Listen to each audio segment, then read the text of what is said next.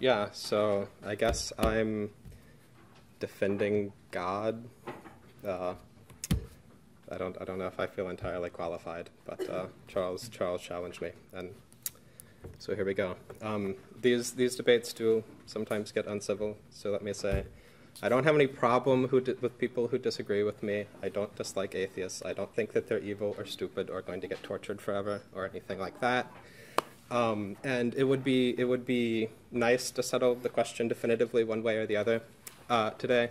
But I think I would be pleased with just saying that belief in God is a live option for people who are scientifically and philosophically literate and rational. So if you don't think that, I can convince you of that, I'd be happy. So now, why would we think something like this? It does seem that robust belief in God typically begins subjectively with some sort of internal experience, and that seems sensible in a way. I mean, if you thought of your mother primarily as a postulate to explain certain observations, that would be weird, right?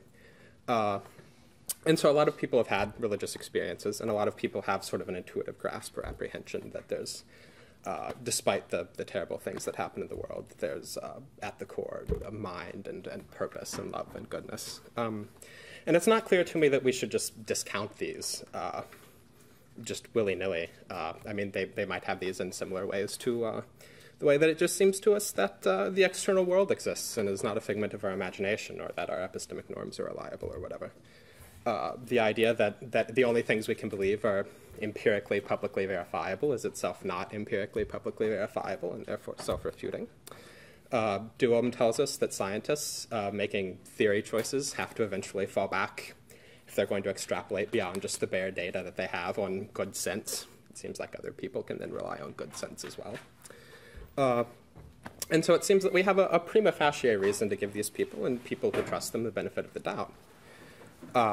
Now sometimes we do think these initial prima facie reasons are overridden by other concerns, right? So maybe that's what will happen, but just to start out with. Now Charles, I guess, is going to tell us that these should be overridden, and the reason for this is that belief in God is really, really improbable in our background evidence.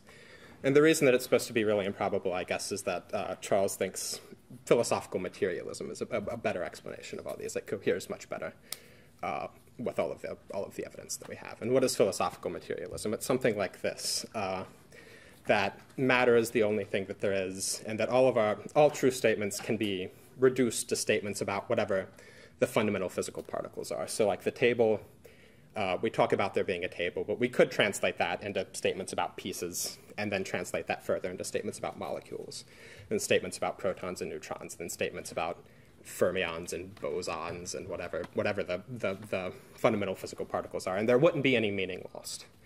And so Charles, I think, is going to argue that we can do that for everything. And I'm going to disagree and argue that there are pieces of evidence which cohere much better with a theistic view than with that sort of view. So why would we think this? Well, the first reason would be the fact that our spatiotemporal reality exists at all. It seems entirely coherent to ask why do these things exist? Why do they behave the way that they do? And it doesn't seem that we're going to find any sort of answer to that question within physics or within third-person observation, because all of the things that exist in spatiotemporal reality are contingent. They're things that could have not existed. They don't contain their own reason for existence. They depend on other things. And spatiotemporal reality itself is just a collection of all of these things. So if we're going to answer this sort of why question, we're going to have to postulate something that exists necessarily, something which contains its own reason to exist, doesn't depend on anything else, and couldn't have not existed. And nothing in our spatiotemporal reality seems to be like that. So this is an argument to a transcendent, necessarily existent ground of reality. It doesn't depend on the universe having began at a certain point. Maybe it did, but it doesn't depend on that. The point isn't that an infinite amount of time passing is impossible. The point is just that saying that wouldn't answer the existence question that's being posed. If I find that there's a universe in my desk drawer, and I call it Brez Life, and I'm like, why is there a universe in my desk drawer? And they say, well, it's always been there. Like, that's not an answer to the question that I asked. So a lot of people who are naturalists have found the conclusion of this line of thought unpalatable and have denied not just that we can know why things exist, but even that there is any explanation at all. That in principle there is any explanation.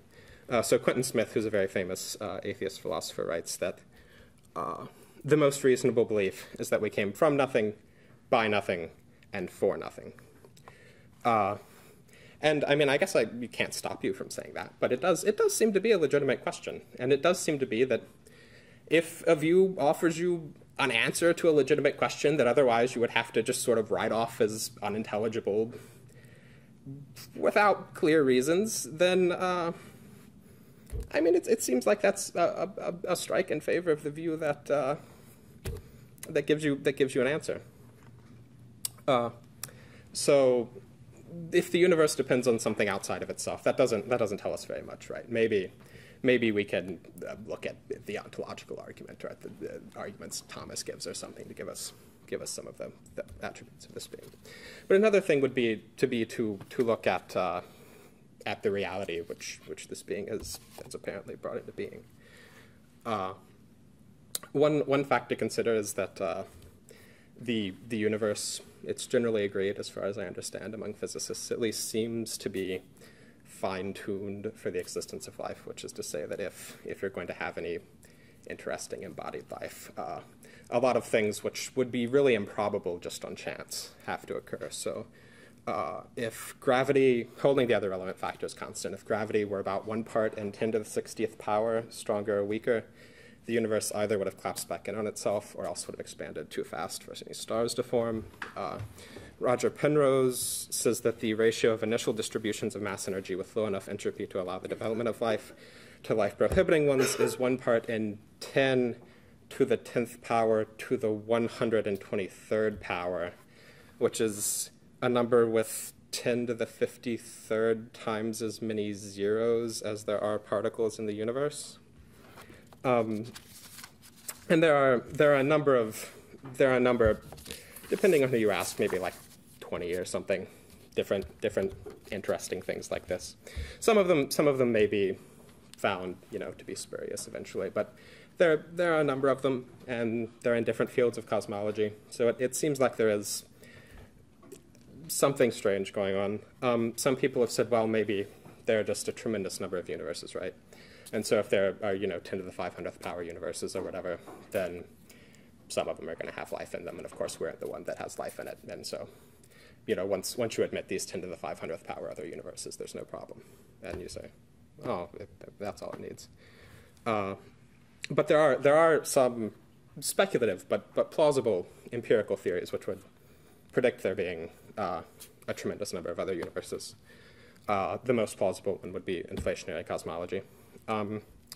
But these typically, while they can solve the problem of the supposed fine-tuning of the constants, introduce some probabilities elsewhere. And so they may well be true, but Roger Penrose says that inflationary cosmology as a means of explaining away the specialness of our universe is worse than useless. Furthermore, a large part of the reason that physicists take these models seriously is that they're hoped to provide sort of an intelligible mathematical unity to physics. And it's not entirely clear. I mean, physics so far has been an uncovering of order and intelligibility and so on. The first scientists were people who thought that they were discovering the order with which God had made the universe. It's not clear that we would expect this sort of intelligibility on naturalism if these laws are things that just sort of happened.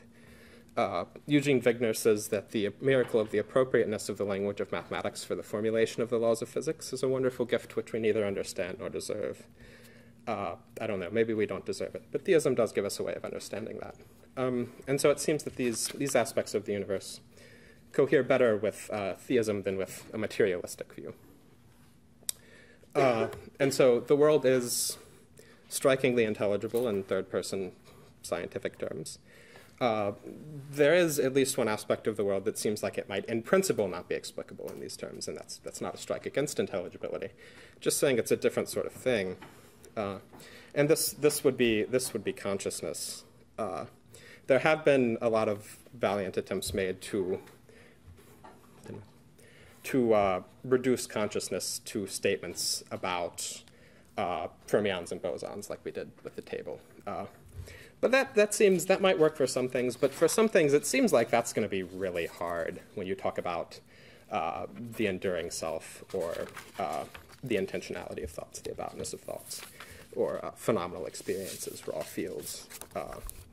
And this has caused some people to give up on the reductionist picture. Jae Gwan Kim, who used to be a materialist and who's a very famous philosopher of mine, says in his book, "Physicalism, or something near enough, that it is not the case that all the phenomena of the world are physical phenomena, nor is it the case that physical facts imply all the facts."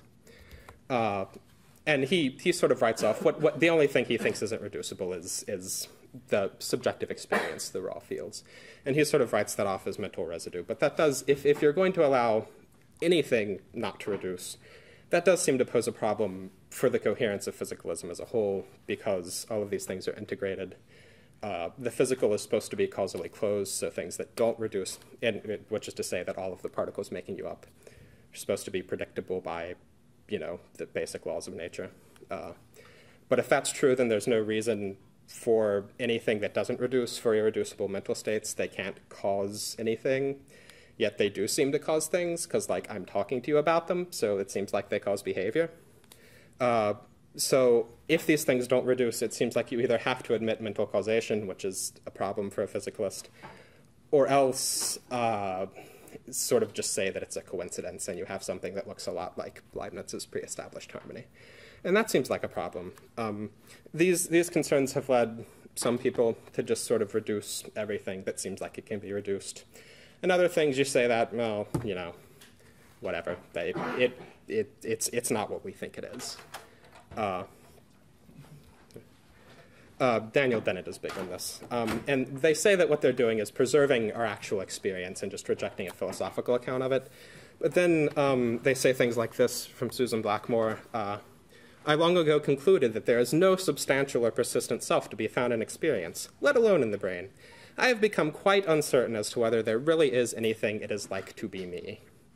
And you say, okay, that doesn't seem like it's saving the appearances. And so there are reasons to think that our experience of consciousness is much more at home in a theistic world than in a materialistic reductionist one.